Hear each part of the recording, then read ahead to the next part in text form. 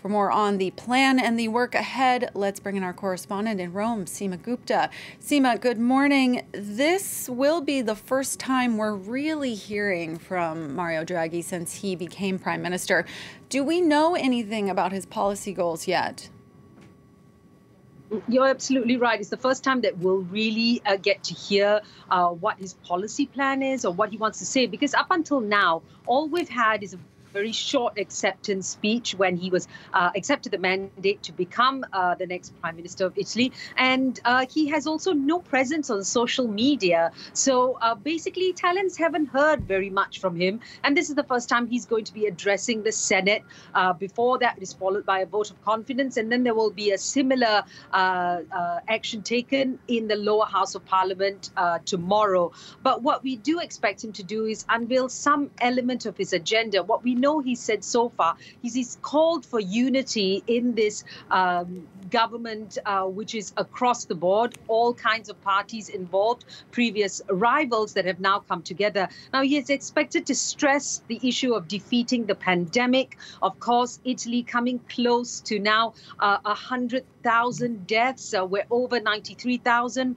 He's stressing on the vaccination program as well as dealing with the variants, but also, of course, the economic issues. The fact that Italy is set to receive more than 200 billion euros in EU recovery fund money and how that's going to be spent. So many are going to be looking to see what he's going to do to protect business and workers, and at the same time deal with some real pressing issues that have been in Italy even before the pandemic. The country has had 10 years of economic stagnation, and the hope is that he will be doing a lot to deal with those issues. We've seen already in terms of his cabinet positions, he's put a lot of technocrats in key ministries to deal with those hard-hit issues that the country needs to face. So it's not just the economic crisis, but also the health crisis.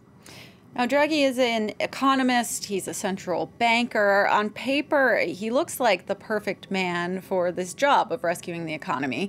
But saving Italy's economy is a harder job than saving the euro. There's a lot more personalities at play. Exactly. I mean, he's got this coalition. He's got this a broad parliamentary majority, but we'll have to see how long that lasts. I mean, it is a fragile group of people. I mean, he's barely come into this position, and already there are tensions. On Sunday, the health ministry made a decision just hours before those ski resorts up north in Italy were set to reopen.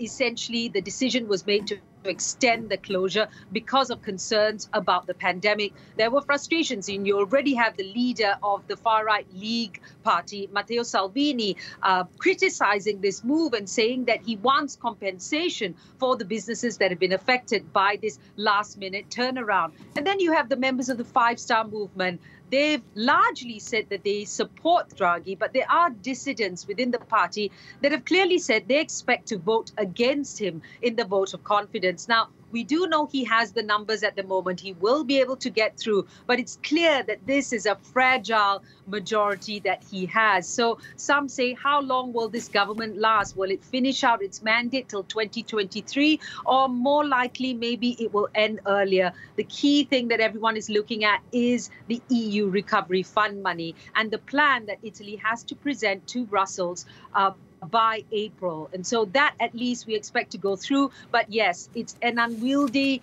coalition for the moment, though. Mario Draghi is the one that everyone is looking to. In Italy, he seems to have the support of Italians. A recent survey showed that some 67% of Italians support him as the Prime Minister.